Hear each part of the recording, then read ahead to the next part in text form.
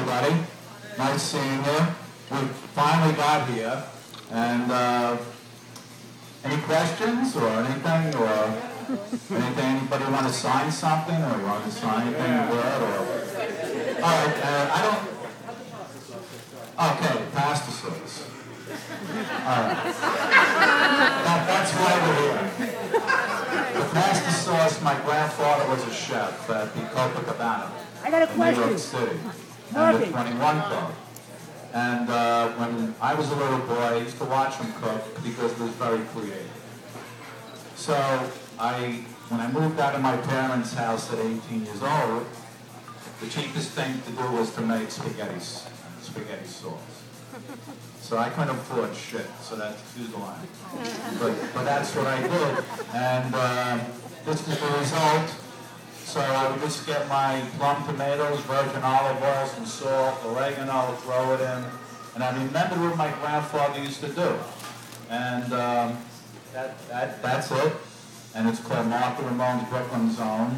You can make it with sausage, you can make it with meatballs, you can throw anything you wanted. And I like a cold pizza. And the next day pizza tastes better when it's cold. So you eat it with a cold spaghetti. And so far, everyone's liked it, and 10% goes to autism. And I'm very happy to be involved with that. I mean, besides playing the drums and doing Ramones songs and the DJ show I have in Silver Set Sound, I think that being creative, no matter what you do in life, is a good thing, just as long as you don't hurt anybody. And I felt making this was a creative thing, like what my grandfather used to do. So that's basically how it started, but I have to tell you one thing. The drums are not included in the sauce. So, but you can get drumsticks anyway. So anybody want to ask me some questions at all about anything? Or hey, hi. Dee Dee Ramone's watches. All right, he brought it up, by the way. Here's a story. Dee Dee liked to buy things. We're in this watch store. So he sees a Rolex there. He goes, I want to buy that. I go, Dee Dee, why do you need a Rolex watch? You're not skin diving. You know what I mean? Meanwhile, the thing weighs a fuck to it was 2 fucking pounds. So he was wearing it again. So he says to me, I'm going to buy it. He buys it. Then the next day he sees a $59 Casio. He buys the Casio and he sells me the Rolex for 1/3 the price. I mean, that's Dee Dee Ramone for you. That's why I loved him. I miss him. And that's the watch story with Dee Dee. Anybody else? Okay. Anybody want to ask any other questions about music or the other Ramones or? Over here. Hi. Hey. How are you? I don't know, Kelly. Yeah. Johnny and Joey really hated each other. Johnny and Joey disliked each other because they had different political views, and it involved a girl. You know how it is. See a beautiful girl, one guy wants the girlfriend, the other guy wants the girlfriend. Well, the girl ended up with Johnny, and it was Joey's original girlfriend. So that's what happened. And they didn't speak for about 15 years. I'd be in the middle. If Joey wanted John to know something, he would say, Mark, tell this to John. And he's sitting right here. Then John would tell me the answer, and I would have to go to Joey, who's sitting here, and tell him the answer. So that's how much it was, that's how crazy it got. But it didn't affect our playing. We went on the stage, and that's what mattered. We left all that stuff off the stage. I can't see him. I don't think so. Hi. I knew that you guys would be, talking your first year of eligibility in the Rock and Roll of Fame, and I really dug into Got some garlic in it.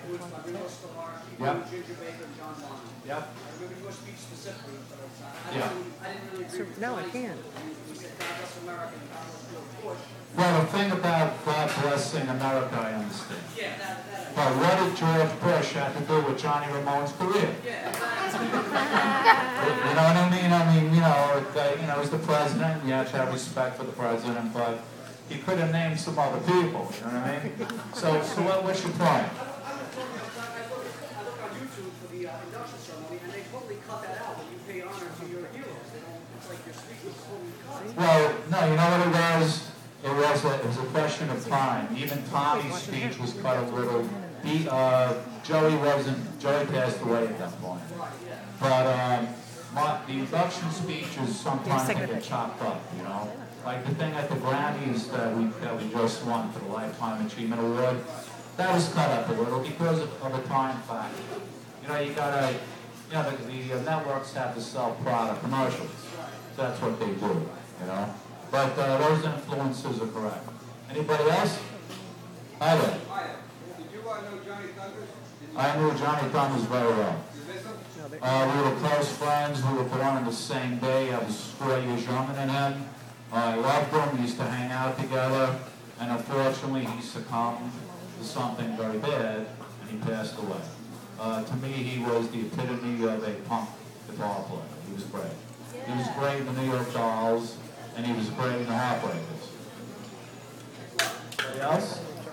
Hi. Hey, I know you're a Kinks fan. I know you recorded Better Things on one of your... Oh, yeah. Yeah, I want to know, on Acid Eaters, did you guys ever consider recording a Kinks song? Well, I picked 7 songs on that Ramones album, which only had, I think, 10 songs on it. Right. All Day and All the Night was considered So Is Kicks by Corey Lee and the Raiders. But for some reason, I don't think Johnny could have did the chord work. Like, Johnny was great, but not, and who would play the lead that Dave Davies played? He couldn't do the lead.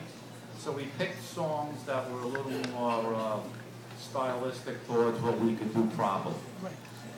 7 and 7 is by Love. Ross, It's great just a song. straight across song. But I would have loved to have done All Day and All the Night. Because that, to me, that's one of the first punk songs ever. I brought you a Kinks t-shirt. I'll give it to you later. Thanks. Okay. Thank you. Hello. The man in the Ramones t-shirt.